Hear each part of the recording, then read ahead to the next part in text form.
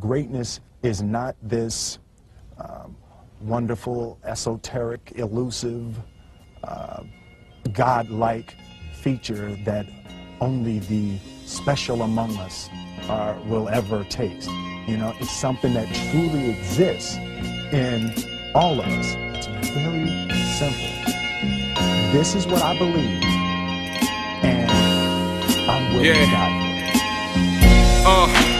Life is so different, upgraded my living, feel the universe shifting in my direction, feeling so introspective, little overprotective. I just hope that you respect it. I'm in a new crib, and it's levels to this shit, and I gave moms the whole bottom level of this shit. I live with 2 queens, I'm just trying to keep them happy. So think about that before you meddle in my shit. It's new rules being written, legends being born, youth versus experience, the roses and the thorns, new fans being gained, old fans feeling torn. Niggas just know I'm coming, consider yourself warned. The returns from my cycle have all been accelerated.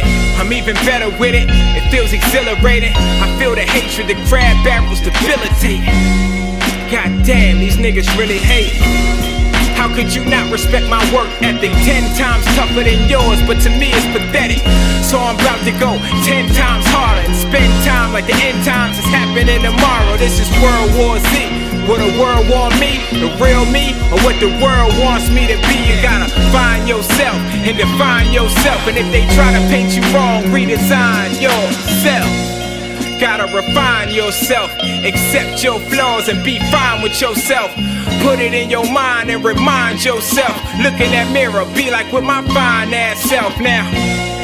Now go and get some America, get you a piece of pie for it's all gone and hurry up. That's what I'm on. I want the cream and they hate a nigga like Paula Deen. It's all a scene, everybody's addicted to something, we all a fiend. I guess it's just a part of being a fucking human being. What you're seeing, what's your vision?